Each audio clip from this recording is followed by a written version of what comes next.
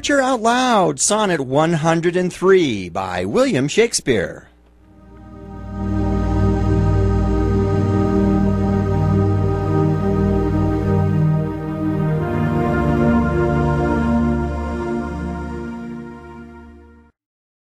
Alack, what poverty my Muse brings forth, that having such a scope to show her pride, the argument I'll bear is of more worth than when it hath my added praise beside.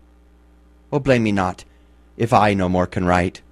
Look in your glass, and there appears a face that overthrows my blunt invention quite, dulling my lines, and doing me disgrace.